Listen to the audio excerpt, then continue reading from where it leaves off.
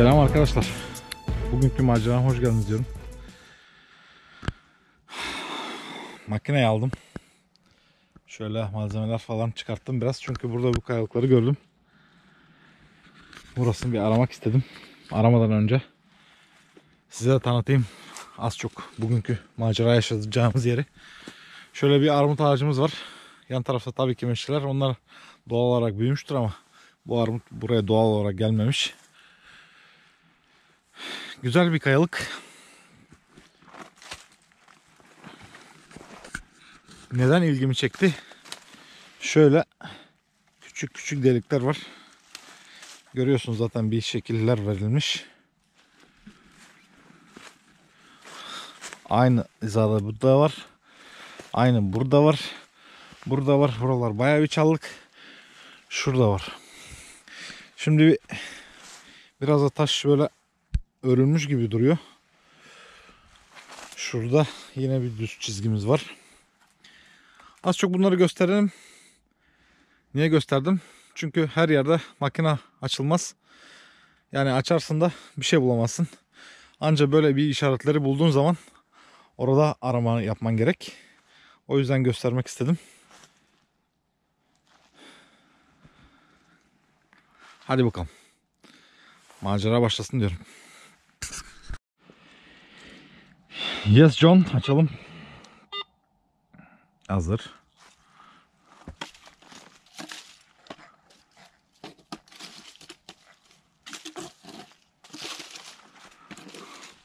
Burada üst üste koyulmuş taşlar var. Mesela bu.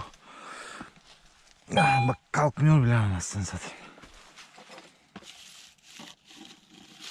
Altta bir şey varsa yakalar diye ümidim.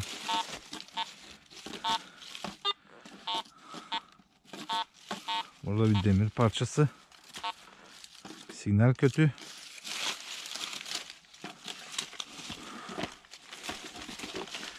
Yani renksiz. Ama böyle yerlerde her şeye bakma gerek. Özellikle bu taşların içinde bir yerde sinyal varsa her şeye bakılması gerek. Her sinyale.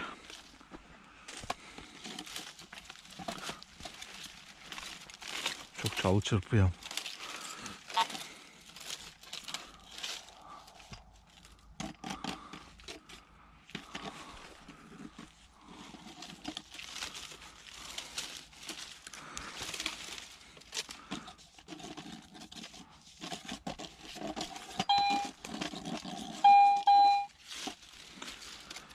...87 vuruyor. Güzel. Renkli. Vallahi çok güzel, stabil bir sinyal var.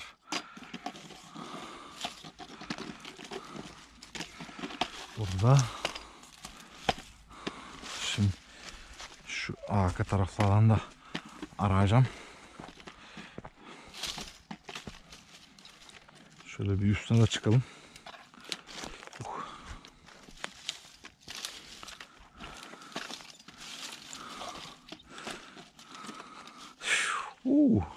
Dikenler elime battı. Ne gizlediniz John bunun içine? He? Burayı sokulmaya imkan yok. Öyle bir çalı çırpı olmuş ki. Aslında şurada bir boşluk var. Kayanın bir boşluğu var. Ama hiç elim bile sokamıyorum. Tüh. Neyse, ben bugün yanıma yeni bir yardımcı aldım. Onu arabadaydı. Dedim gerekmeyecek herhalde ama burada kullanacağım onu.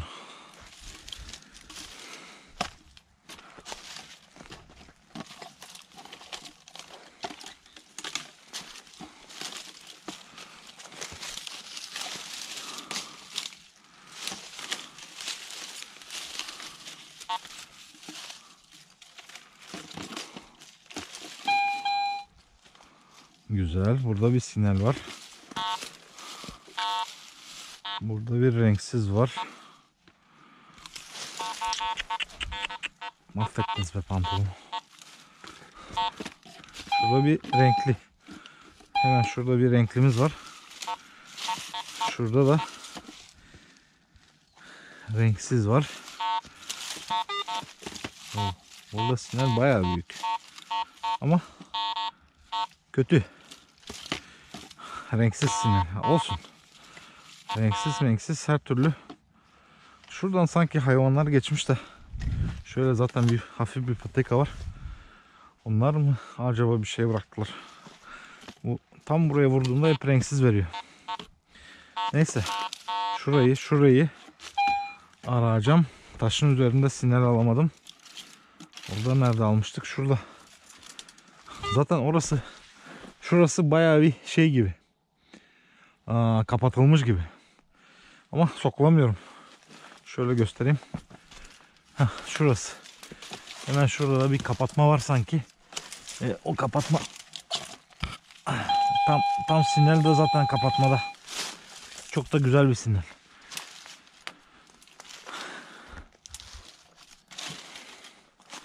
Neyse ben yardımcımı göstereyim de şurada bir renksiz.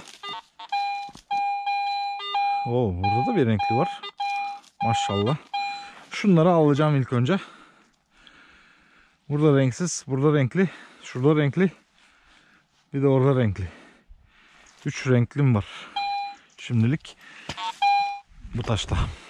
Dur bakalım nerede bizim malzemeler. Altta kaldılar. Ben taşları görünce hemen attım.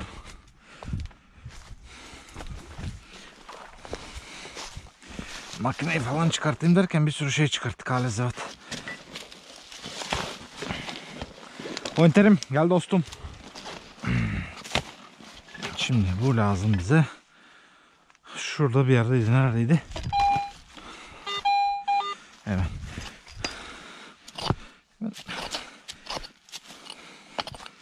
Birkaç tane taş sanki konmuş oraya.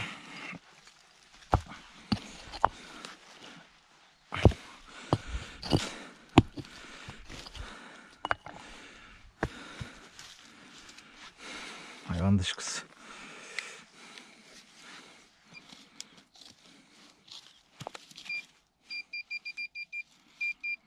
O zaten yüzeydeymiş.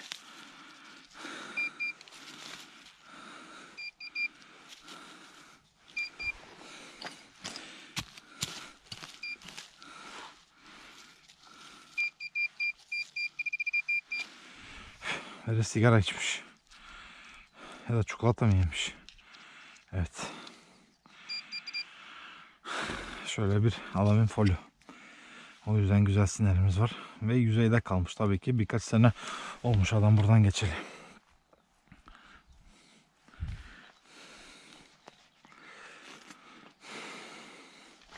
Şimdi onu da cebe indireceğim ki başkasına da sinyal vermesin boş boşuna. Anladım ki eldivenleri almam lazım. Ve yardımcımı alacağım. Yes arkadaşlar. İşte yeni yardımcım. Vallahi nefis bir şey ya. Hastasıyım böyle şeylerin. Hanım da görmüş sağ olsun. İnternetten bakarken şey atmıştım, sepete atmıştım. Gitmiş hediye olarak almış bana. Teşekkür ederim. Şöyle güzel bir parça. Adamları araştırdık. Gerçekten güzel malzemeler yapıyorlar. Bir deneyeceğim, test edeceğim bakalım. Güzelse size de öneririm. Hele şuradaki çalları bana bir temizlerse. Eskiden dedelerimiz bunları daima bellerinde taşıyorlarmış. Biliyorsunuz bu yatağın kılıcı. Eşkıya'ya karşı kullanılan bir kılıç. Hatta eşkıyalarda da eşkıya resimlerinde gördüğümüzde zaten hep yatağanlar da var onlarda. Ama kara kulaklar var. Daha kısaları. Yatağanlar var. Ama dedelerimiz de onlara karşı bunları kullanmış. Ben de şimdi onların kasalarını patlatıyorum. Yakışır mı? Yakışır. Bir like gelir mi? Gelir. Hadi bakalım. İnşallah o kadar şeyden sonra çalları temizleyebilirim. Vallahi Kötü kullanacağım. Kötü kullanacağım. Taşça, çalıya, her yere vuracağım ki iyiyse bir şeyse size de öneririm. Vallahi güzel hediyelik. Baksana abi. Hiç acımıyor.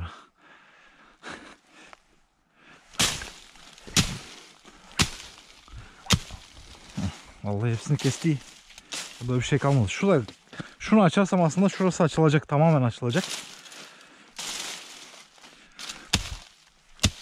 Var mı bir şey? Vallahi hiçbir şey de yok ha, mis gibi. O kadar yere vurdum. Toprağa vurdum, taşa vurdum. Güzel.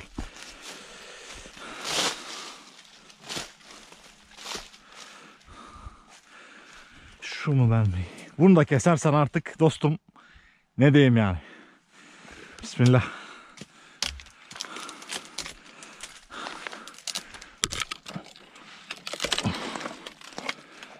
Böyle ağaç balta bile kolay kolay kesmez.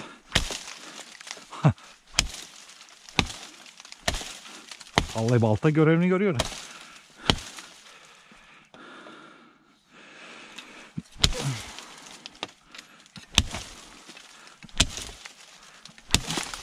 Sıçtır. Çünkü gerçekten çok beğendim. Böyle hor kullanmak istemiyordum ama önce bir test edeyim istedim ya. Son vuruş tam vuruş olmuş. O zaman vurabilmişim. Vay be. Görüyor musunuz? Burası çalı çırpıydı. Boşalttık etrafı. Güzel, güzel. Neyse. İşimize koyalım.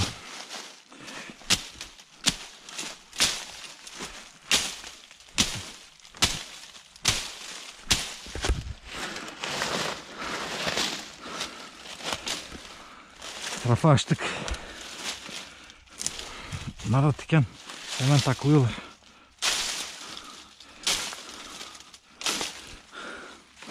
Eskiden dedelerimiz tabi başka amaçlı kullanmışlar ama bugün de insanı öldürecek değiliz ya. Ya Allah deyip. Ama şurada sinelim vardı. Ben o sineli bir yakalayayım. Açalım kasacıyı. Hediyeler çoğalsın bugün. Tam şurada. Sinele bak ya, nefis nefis, müthiş bir sinel. Rahat rahat artık hop buralara bir kontrol edeyim ya. Hazır çalılardan temizlemişken. Bak burada da var. Kötü sinel ama kesin.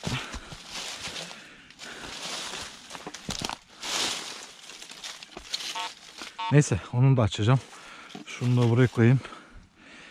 Şurasını bir açma kalkalım bakalım. Yes John. Bugün bir zevkli çalışıyorum ya.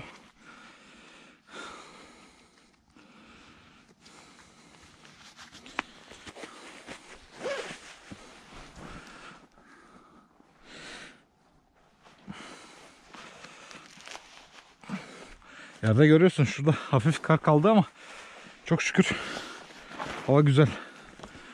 Güneşli olmasa da sıcak.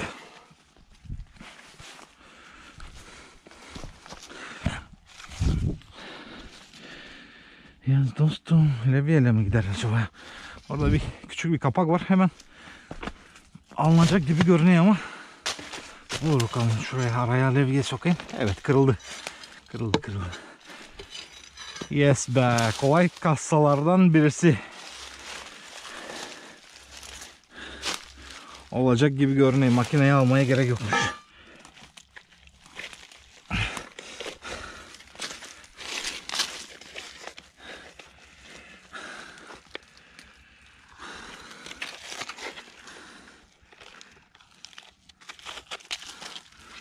Güzel.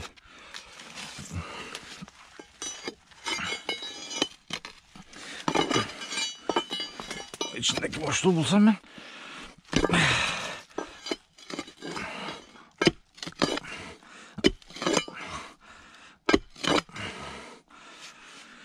Yaz dostum.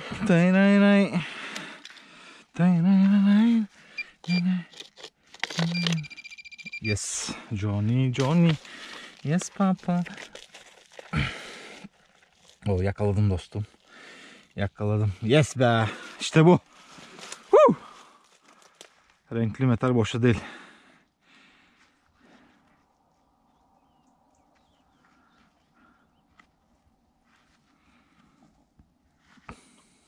Nedir? Bilen var mı? Bir bilezik ama ben de bunu hanıma hediye ederim ya.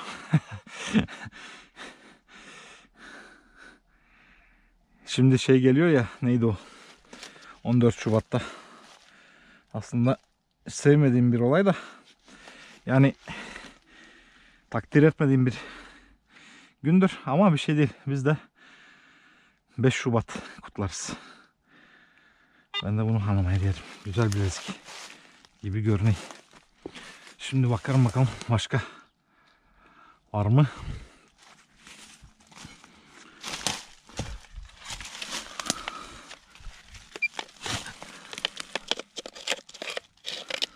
Zaten şurada varmış bir taş, herhalde çıkmış. Buradakini ben çıkarttım. Yani taş yapı çok zayıf. Dostum, eşkıyam. Yanlış bölge seçmişsin kendine saklamak için. Çok zayıf taş yapısı var buranın. Şuralara doğru gireceğim ama önce şuradaki sinyalleri bir yakalayayım. Unutuyorum.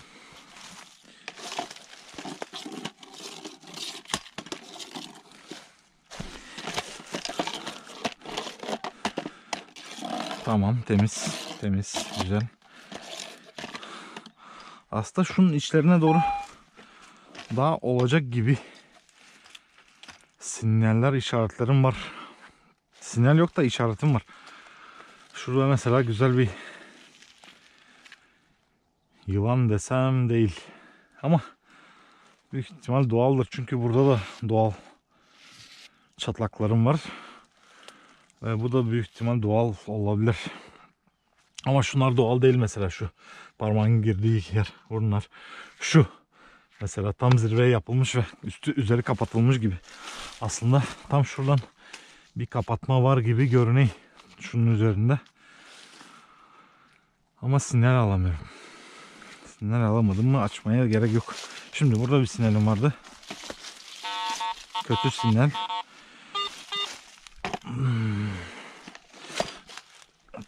Kötü mötü her şeyi çıkartırız. Böyle bir bilezik çıkartmışık. Belki de gerçek yatağım buluruz. Yani eski tarihi yatağım.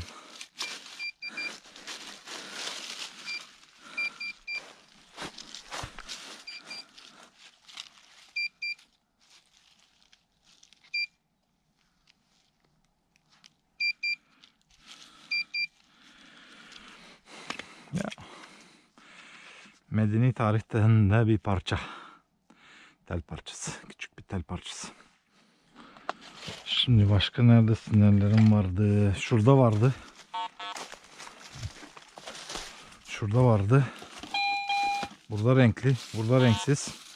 İlk önce hangisini açayım? Renkli mi, renksiz mi? Siz olsanız hangisini açarsınız? Eminim ki renkli açarsınız. Ben de renkliyi merak ediyorum çünkü. Renkli renklidir arkadaş. Altın olmasa bile değerli bir şey olma ihtimali yüksek. Dur bakayım. Dostum gel bakalım. Oh, seni unutmayalım. Dediğim gibi bunu da ben hanıma hediye ederim. Şöyle cebin birine koyalım.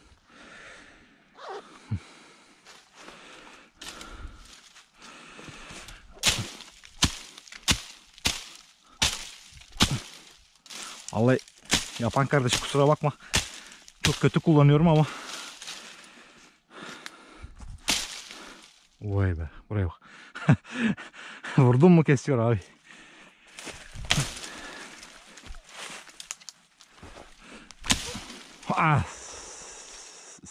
Buraya bak. Affetmiyor. Vallahi ben bir şey kılıcı sipariş verebilirim ya. Bu yatağını. Çünkü ben yatan biliyorum ki dedelerim kullanmış bu yatanları. O yüzden şey istiyordum. Bunu daha çok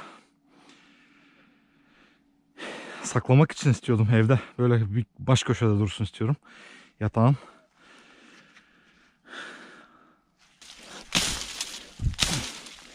Ben getiremem ha.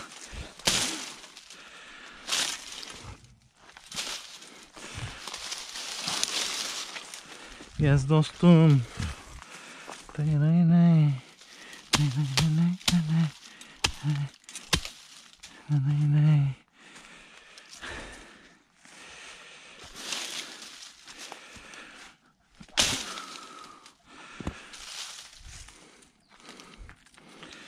Şimdi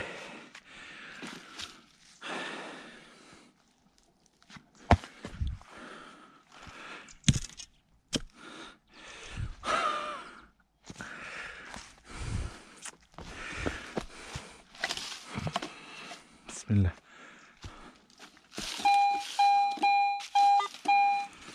Şurada zaten bir kırılmış kapak var sanki.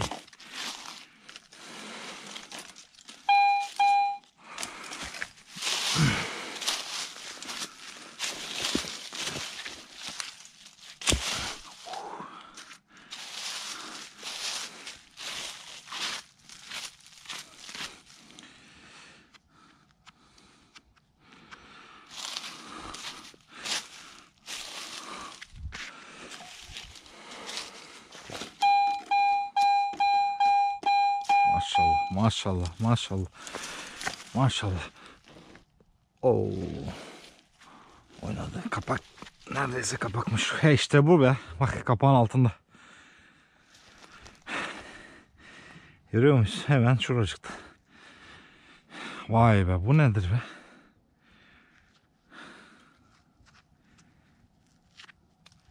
Çok güzel bir parça.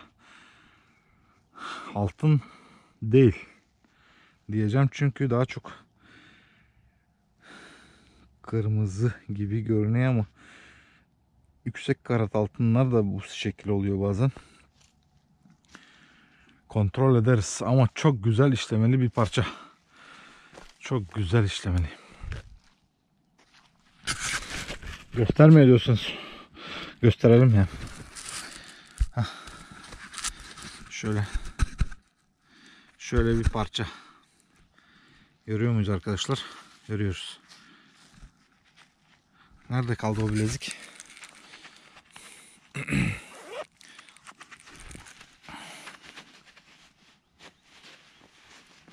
Hadi dostum. Bu da böyle bir parça. Dışı büyük ihtimal taş. Bir şekil taş ama nasıl bir taş bilmiyorum. İçi de şöyle. Eskiden inanın bakır bile değerliymiş. Bu bakır olma ihtimali var ama altta vurdukça sarı çıkıyor. Altta vurdukça sarı çıkıyor. Sarı, şuralar sarardı.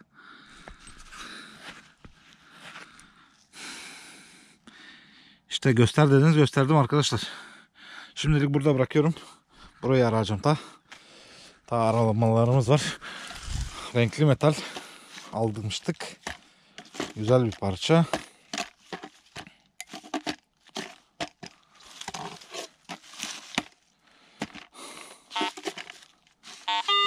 Şurada bir sinir var. Dur bakalım, kafama takayım kamerayı.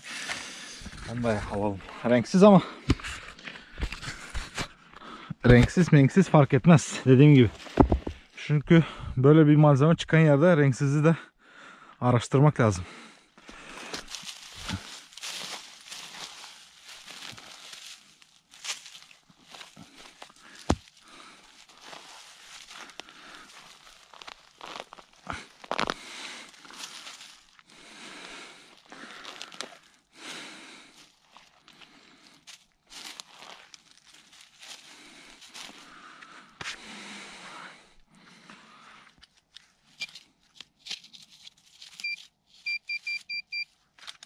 Yine mi yüzeydesin? Yüzeyde oldu mu tehlikeli. Demek ki 3-5 sene önce düşen bir parça.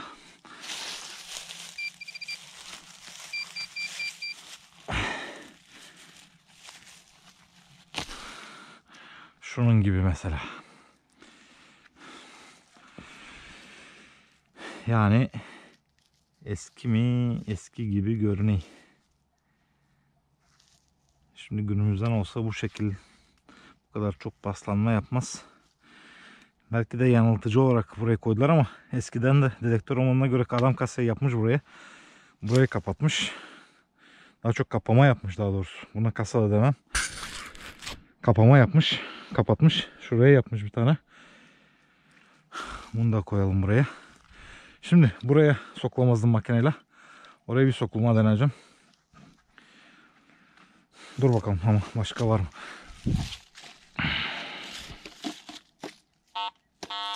Oo. Oo, burada bir parça daha var.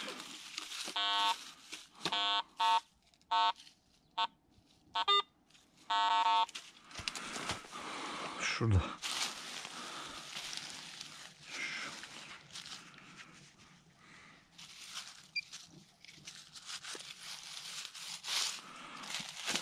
Hoppa. Bir taş daha var bir kapakta. Yine renksiz.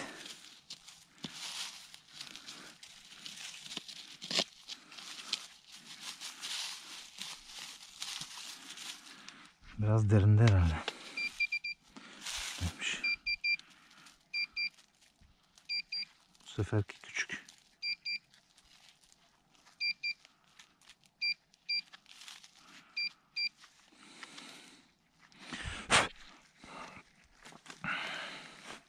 O diğer parçası.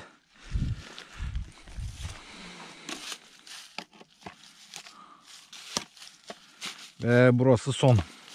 Öyle mi? Öyle mi anlıyoruz?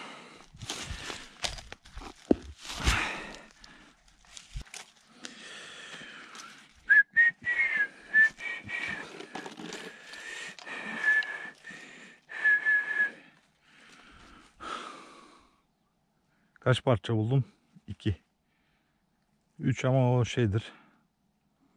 Renksizdir. Değersizi saymıyorum. 1, 2, 3, 4. 4 tane deliğim var.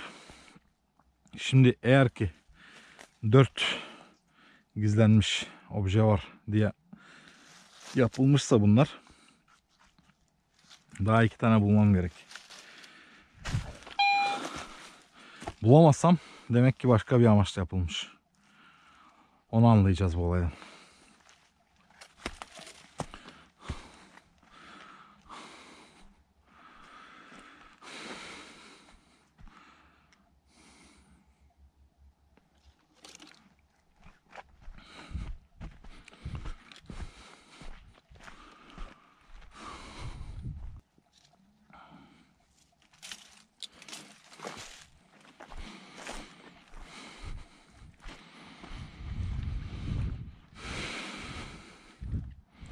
Şu alta girme isteğim. Hiçbir yerden imkanım yok ya. Burada da çok çalı var ya. Uğraşmak istemiyorum ki bunlarla o kadar çok. Hepsi diken.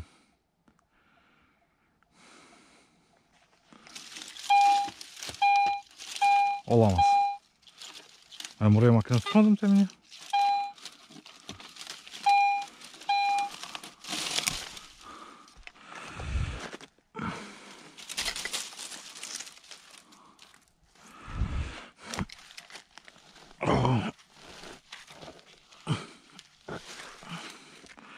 Çok ilginç bir yer. Benim normalde bulduğum kasalar gibi bir bölge değil. Çok farklı. Taşlar parçalı, paramparça her yerde. Böyle güzel sinyalim var burada.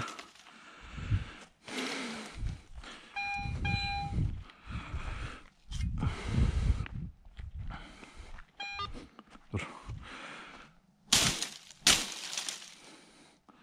Hangi birinik?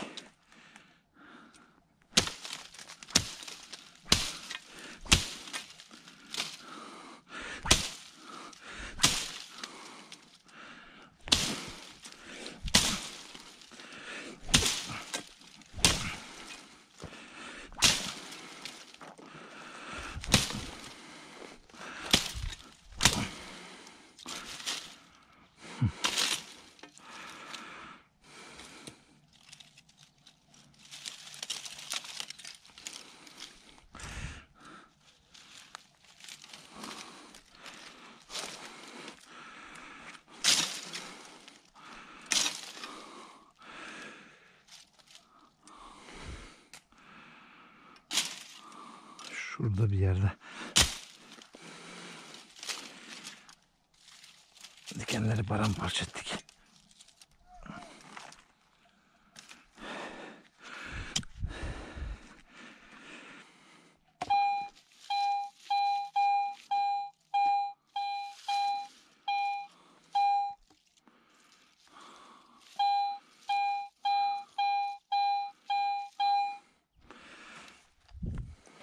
Sinyal çok güçlü. Dedim yüzeydir. Ama değil.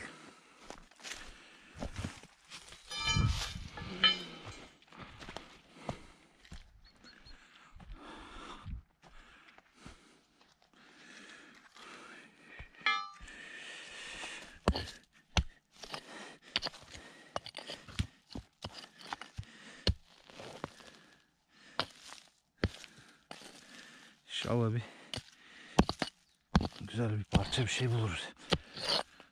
Çok güzel. Şöyle şıngır mıngır. Ya da gene bir kesecik bademcik olsun. Çıtır çıtır yeriz akşama. Bademcikleri.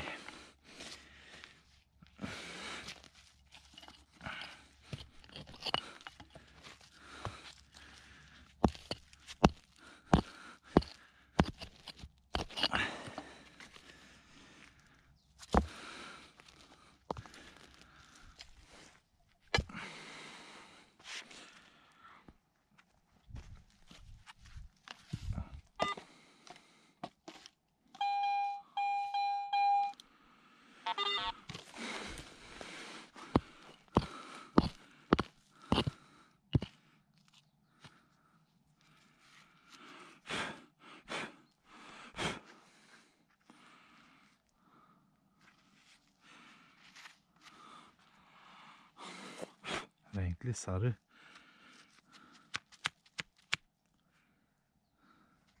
Ya böyle taş içinde falan olmadı mı?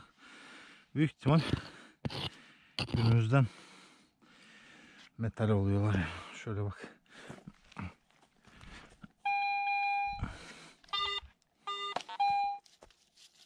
Oymuş işte. Bir 10-15 sene önce düşen bir parça. Neyse. Ama renkli.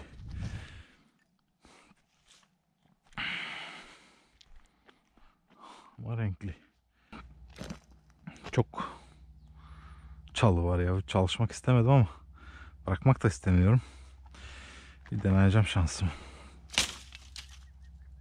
Her yerde bir yerde bir şeyler var.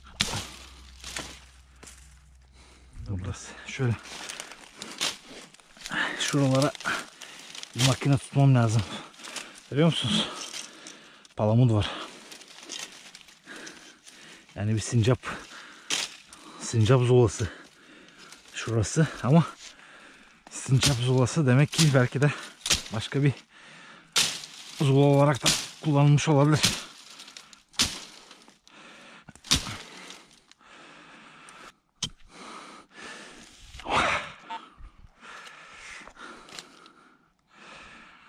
Bunu yere vurdukça Kuruluş Osman aklıma geliyor. Adamlar şak vuruyorlar böyle.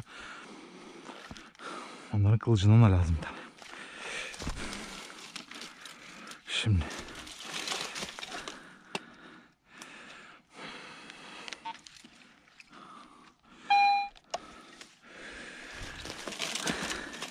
au.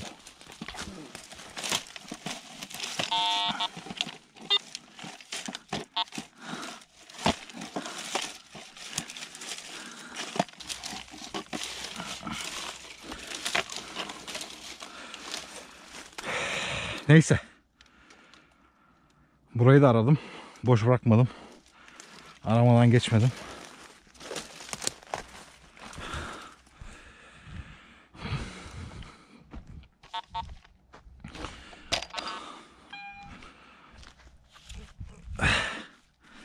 Aranmadık yer kalmadı. Bu taşın civarında.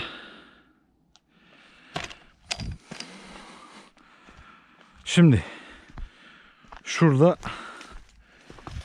güzel bir parça çıkarttım. Gösterdim videoda zaten. Ayrıntılı bir şekilde paylaştım bu sefer arkadaşlar. Hep diyorsunuz vallahi hep kusura bakmayın. Çoğu zaman unutuyorum. Böyle kamerayı tutuyorum ama belli olmuyor. Şimdi kamerayı çıkarttım. Direkt gösterdim. Daha güzel olduğuna inanıyorum. Ki artık montajda görürüm. Güzel mi çekmiş, kötü mü çekmiş. Şurayı komple temizledik. Şöyle bir güzel bir taş yapı çıktı karşıma. Şuraya bir kapama yapmışlar, kapatmışlar. Daha doğrusu bir parça eşya gizlemişler. Şuraya gizlemişler.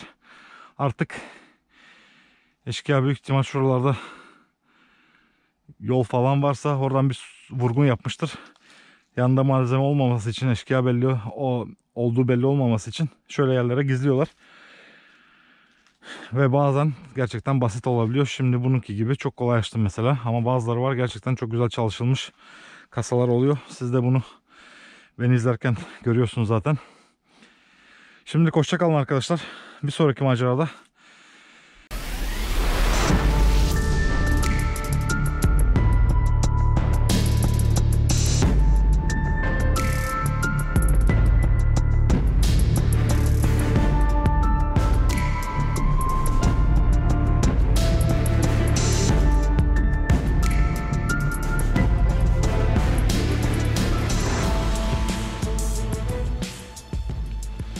Selam arkadaşlar. Bugün yine ilginç bir yerdeyim. Gördüğünüz gibi bizden önce de aramış adamlar, açmışlar. Bilmiyorum artık arkeologlar mı açtı, ondan önce mi açtı, ama yan tarafı göstereceğim, arkeologların kazdığı yeri. Şöyle bir meftanın mezarı, lahitmiş ama eski dönem lahit olduğu için 4 parça taş ve bu üzerindeki kapakmış. Şöyle göstereyim. Böyle alttan göstereceğim şimdi. Alttan gösterdiğimizde orman içinde, her yer orman. Her yer orman diyorum. Şurada bir tane var. Mesela açılmamış herhalde. Bir gidip kontrol edeceğiz. Her yer orman ve orman içinde şöyle bir yığıntı var. Tam karşıda olduğu gibi. Şöyle görüyor muyuz? Tam karşıda olduğu gibi bir yığıntı var. Tabii ki bu biraz daha büyük. Birileri açmış. Belki de döneminde daha açılmış. Çünkü çıkan taşlar bayağı bir yosun tutmuş. Bir dönem soygunu yemiş olabilir. Orman içinde bir tane tümülüs. Artık yığma tümülüs ama küçük bir tümülüs. Daha büyükleri var. Çok daha güzelleri var. Bunları yavaş yavaş videolarda paylaşacağım sizlere. Güzel bir mezar var. Ha, burada bir yığıntı var, daha var diyorsunuz. Şu karşıda taşlar görünüyor. Bir geçelim bakalım. Diğer tarafta neler var. Bir görelim.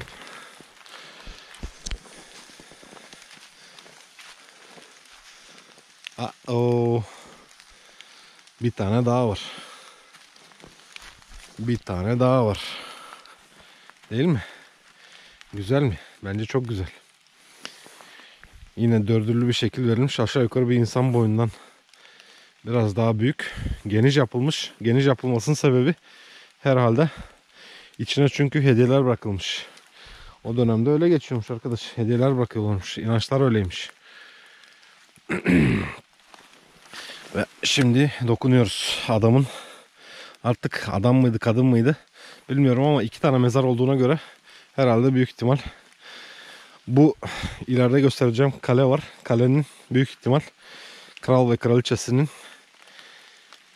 mezarı. Burası artık herhalde daha açmaya çalıştılar. Büyük ihtimal arkeologlar bir el attı. Araştırma yapıldı. Ama biliyorsunuz birçoğu zaman arkeologlar artık asıl defineci kazıyor. İçindeki malzemeyi alıyor. Ondan sonra devreye giriyorlar. Maalesef. Şimdi şurada bir yığma daha var. Onu gösterecektim.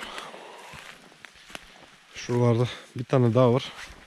Burada bir tane daha var.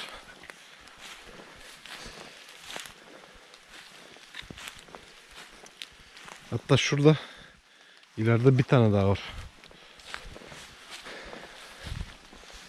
İşte bu yığmalarda daha açılmamış bir şekilde herhalde mezarlar var. Hop. Çünkü adamın mezarlığı burasıymış. Madem orada açılmış, burada çok daha güzel belli oluyor. Yığma nerede oldu? Şurada bir küçük yığma daha var. Üzerinde büyük bir ağacı varmış. Yıldırım çarpmış, yıkılmış ve zaten dur bakalım açılmış mı açılmamış mı? Onu göstereceğim çünkü büyük büyük taşlar. Açmaya çalışmış birileri yala. Oo, ne olmuş bu ağaca ya? Ağaç kökü burada. Ki büyük ihtimal burada bir mefta daha yatıyor. Yatsın. Dediğimiz gibi benim işim kasa aramak, eşkıyaların kasalarını aramak. Mezarlara dokunmam. Ki burada açılmamış bir mezar var. Sadece bir değil, az daha altta bir tane daha var. Niye açılmamış? Arkeologlar işlerini durdurmuşlar herhalde. Biliyorsunuz bu işler içinde bayağı bir miktar para ayrılması gerekiyor. O para ayrılmadığı zaman arkeologlar da çalışamıyor. Maalesef işler de öyle yürüyor. İşte ülkemizin hatalarından birisi bana sorarsanız. Şu karşıdaki yığmayı gösterecektim. Ondan sonra zaten kalenin içine gireceğiz.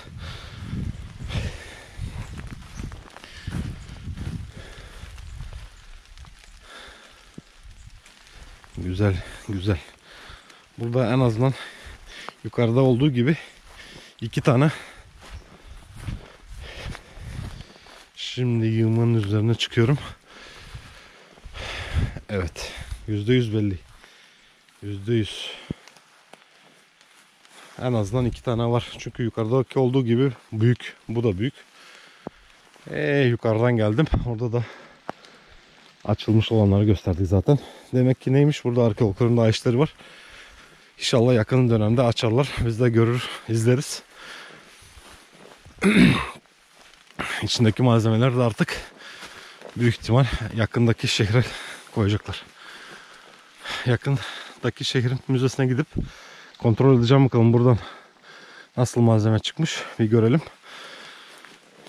Dediğim gibi beklemiyordum burada böyle bir şeyler bulayım. Ama var. Şimdi hadi kaleye doğru bir yol alalım. Bu neymiş? Şimdi kale kalıntılarının içine girelim.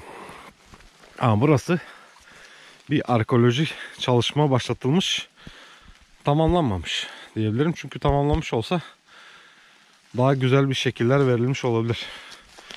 Yani yasal defineciler buradan aramışlar arayacaklarını. Şurada bir güzel bir taş var. Yosun, öyle bir yosun tutmuş ki ama bilmiyorum yağmuru fark ediyor musunuz? Hala üzerime böyle mistik bir şekilde yağmur düşüyor.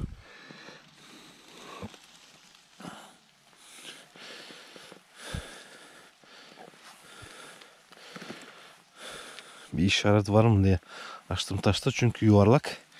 Ama böyle bir yosun var üzerinde. Pala gibi. Çok güzel.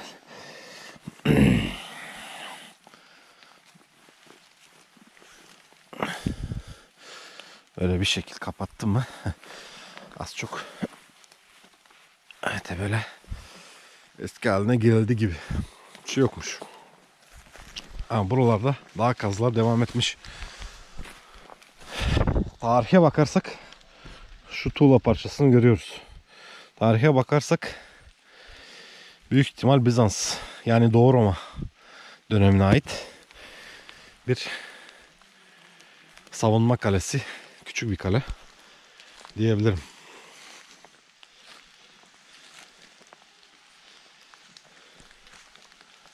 Hop hop. Şöyle buracıkta bir küçük bir oda varmış. Burada dümdüz bir duvar var. Burada yine bir oda var. Burada daha büyüğü var. Tam karşıda kapısı. Yine iç içe. Karşıda yine duvar kalıntıları var. Var da var. Şu anda bir Roma dönemine ait bir kalenin duvarının üzerinden yürüyeyim. Bu da bir heyecan verici bir şey. Tarihin üzerinden yürüyorsun. Tarihin içinde yürüyorsun. Her şey güzel. Bu çok dikkatimi çekti. Bu çok güzel mesela. Görüyor musunuz? İçinde paracıklar var. Bu paracıklar güncel. Buraya gelen artık ben gibi. Çünkü burası yola yakın bir yer. Ve bir kale olduğu söyleniyor zaten. Ben gibi gelenler bazıları yani batıl inanç olarak para atmışlar. Batıl inançlara biz de inanmıyoruz biliyorsunuz ama zaten burası, bak burada bir tane delik var. Bu herhalde bir şey için, şarap için, şarap dövmek için kullanılıyormuş. Küçük biliyorum ama bu kale de küçük mesela. Onun gibi bir şeye suyunu çıkartıp alta bir tane buraya bir şeyler koyup artık ne koyuyorlarsa suyunu alıyorlar. Burada da dövüyorlar. Alttan da suyu akıyor. Büyük ihtimal şarap yapmak için kullanılan bir alet ama günümüze kadar gelmiş ve bu kalenin içinde gördüğüm en güzel yer burası. İçi de dolu paracık ama dediğim gibi paracıklar güncel.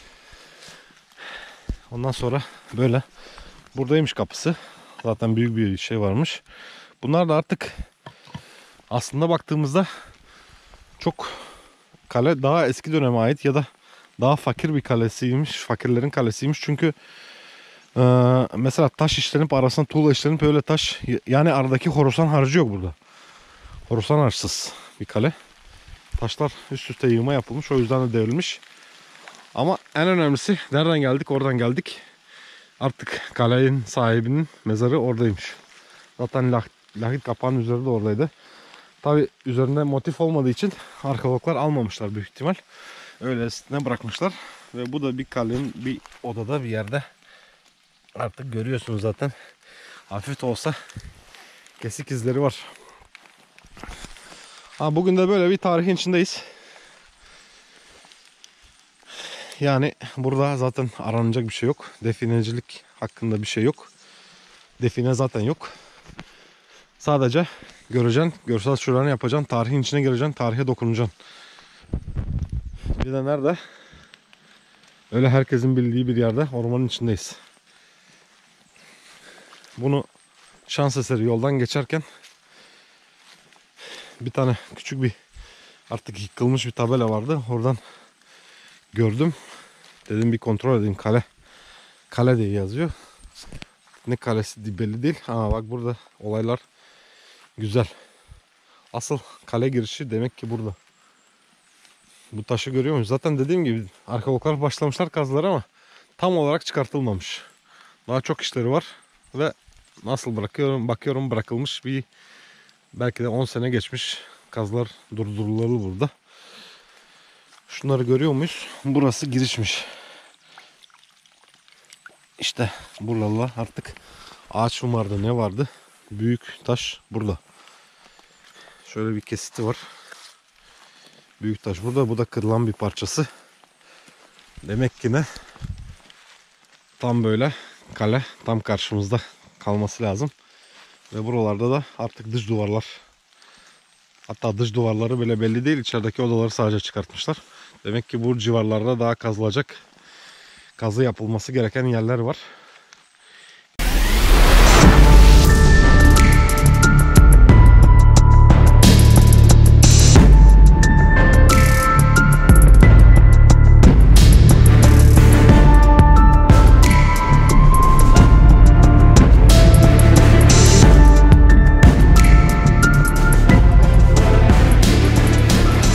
Selam arkadaşlar. Böyle eğildim. Niye eğildim? Karşıdaki bir tane küçük bir yığma var. Üzeri böyle çökülük. Nedir sizce? Siz de biliyorsunuz. Tabii ki yığma mezar. Bir gidip görelim mi bakalım? Nasıl bir şeymiş? Yığma mezar nasıl oluyormuş? Gidip görelim. Çünkü bunu açmışlar.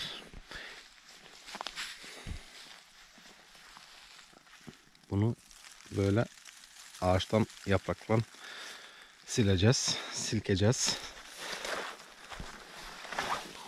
Adam bayağı büyükmüş, 2 metre varmış. Üzerindeki taşları kaldırmış defineciler. Bayağı da genişmiş ya. Bak nasıl mesela toprak bastırmış aslında.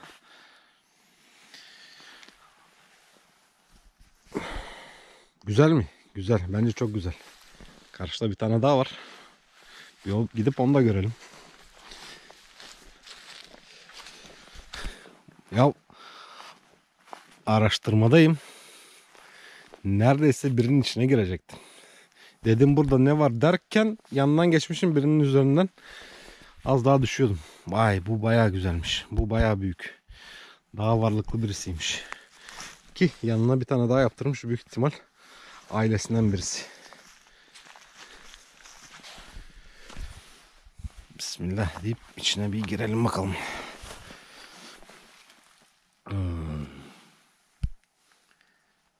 Bir saymaya başlayalım. Bu kaçıncıydı? İkinci. Burada kaç tane oldu? 3. 3 mezar. Yığma mezar. Ben daha burada yığmalar görüyorum. Şurada mesela bir tane daha var ve açık değil. Şu yığmayı görüyor muyuz? Açık değil. Burada varsa kesin burada, bu yığmada da var. Ve açık değil. İlginç.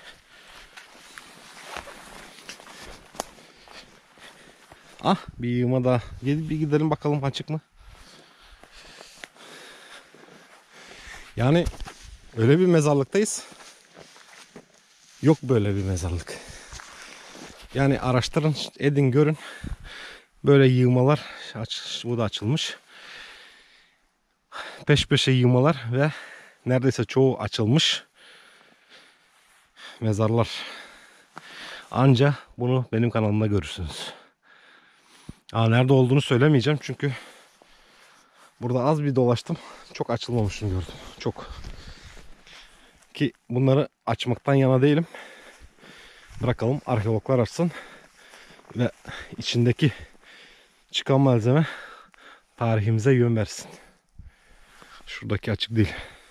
Burası açılmaya çalışılmış ama mezar değilmiş. Denemişler. Şans almışlar. Şimdi burada bir yığmacı daha var. Bir de ona bakalım. Bakarken mezarın içine düşmeyelim. Mezar mı? Değil. Hop. Değil. Sert. Hoppa. Bir tane daha. Kaç oldu? Sayıyor muyuz? Bak bunun üzerindeki kapaklar da hala duruyor. Şuradakiler. Ama daha yığdıktan sonra işte bayağı bir uğraş vermemişler. Daha yığarken taşlar yamulmuş aslında. Alttaki meftayı bastırmışlar.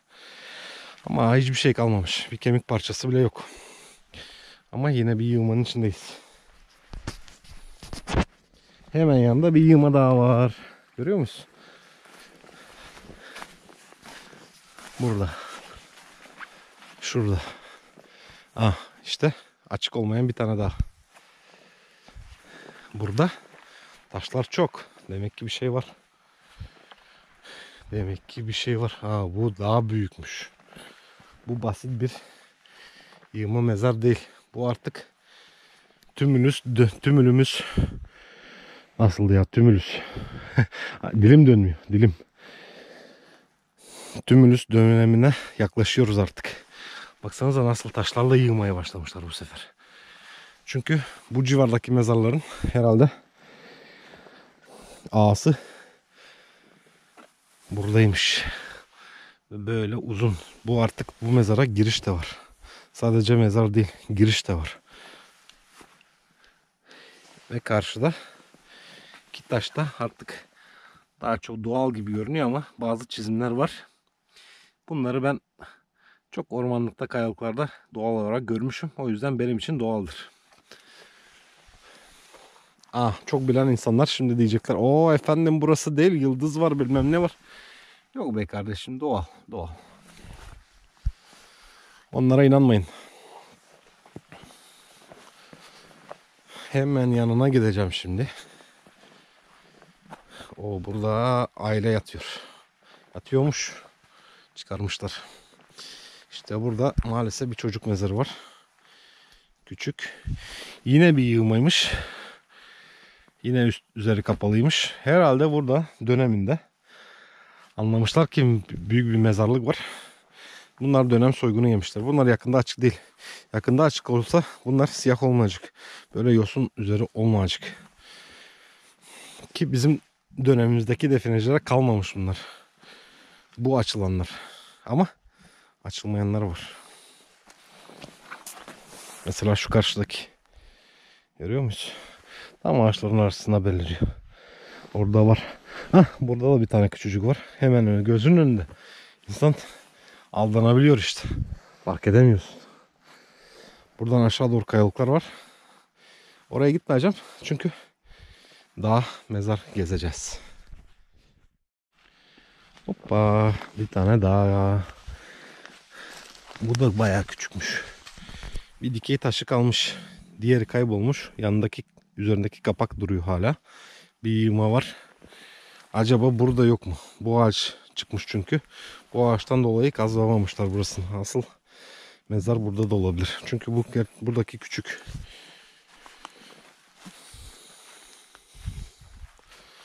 Burada bir tane daha var. Bir yığmacı daha. Şimdi bunları gösteriyorum. Şöyle de bir göstermeye uğraşayım. Karşıları bilmem görebiliyor musunuz ama her yer orman. Her yer. Göz alabildiğince orman.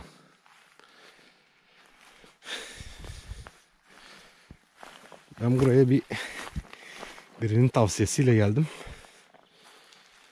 Burada denenmişler. Bir yığma varmış. Boş çıkmış. Bazen ne demek boş çıkabiliyor.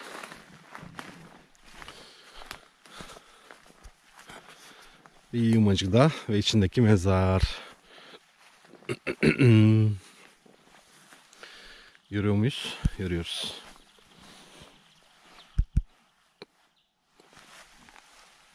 Güzel. O bir tane daha.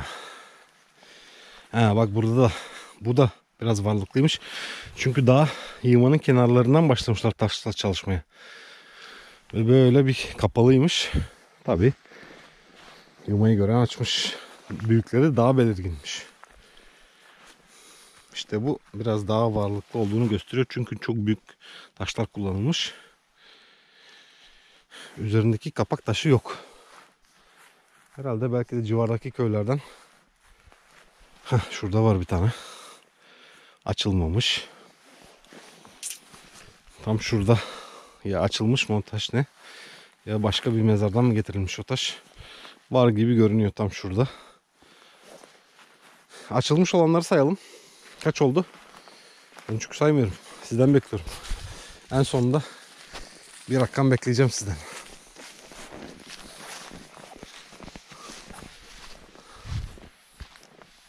Hoppa, bir tane daha. Güzel. İşte bu. İşte buydu. İşte buydu. Bu yığmayı gördüm. Şunu görüyoruz ya. Bunu gördüm. Burada dedim herhalde artık adamın dediği yere yaklaşıyorum. Buraya yandan öyle geçiyordum ki hiç fark etmedim. Çünkü burada yığma yok. Burada yığma yok. Şöyle bir tane çocuk mezarı var. Küçük bir çocuk mezarı. Yanında herhalde ailesi artık. Burada da 2 tane. Hatta bir çocuk mezarı daha var ya burada. Bak onu görmemiştim. Burada büyük. Burada da büyük. Herhalde baba bu. Çünkü daha büyük taşlar kullanılmış. Bir çocuk var. Bir çocuk daha var. Herhalde bir savaşta bir şeyde gitmiş olabilirler insanlar. Artık hangi döneme aitler bilmiyorum ama bayağı bir eski. Bayağı bir eski. Büyük ihtimal dediğim gibi Trak medeniyetine aitler. Şurada bir yığmacık var. Ona bir bakayım dedim. Yok. Burada yok. Şurada var bir yığma. Tam orada.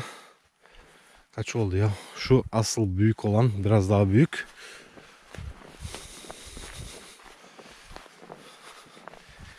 İşte burada varmış.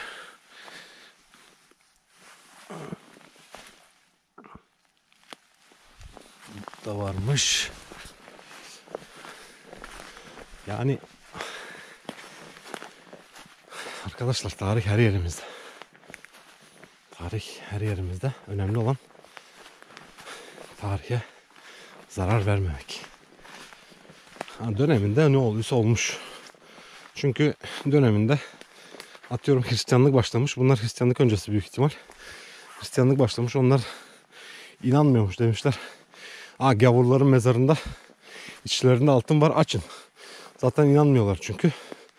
Onlar pagandır, şeydir. Açıyorlarmış. İçerindeki bak. İşte bir kapak. Burada. Üzerindeki kapak da duruyor bununkinde. Açıyorlarmış, içinden altınları alıp artık sikke haline mi getiriyorlar, ne haline getiriyorlarsa kullanıyorlarmış.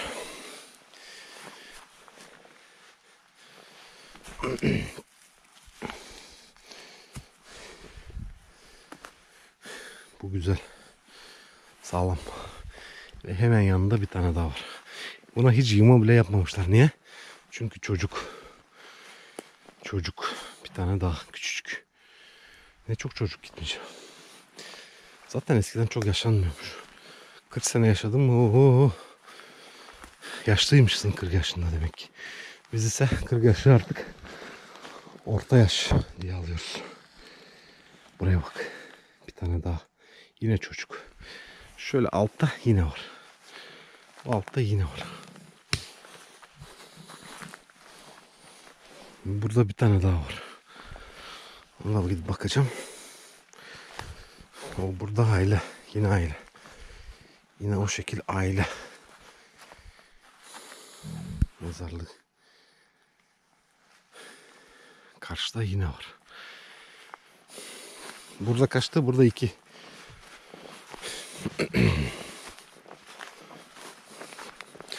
Yorum bekliyorum sizden ha.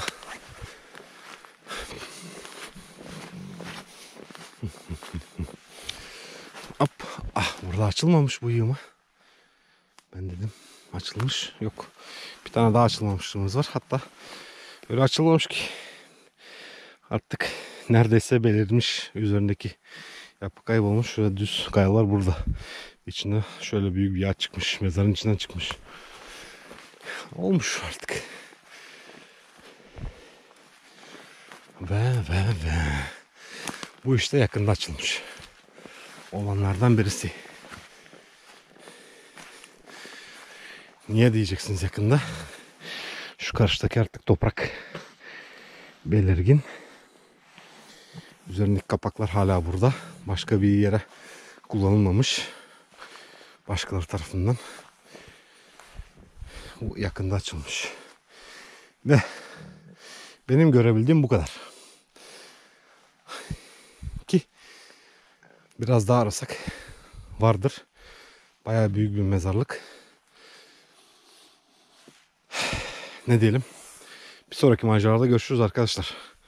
İşte böyle orman içinde böyle bir yer bulduk. Bugün ve sizinle paylaşıyorum. Bir like esirgemeyin.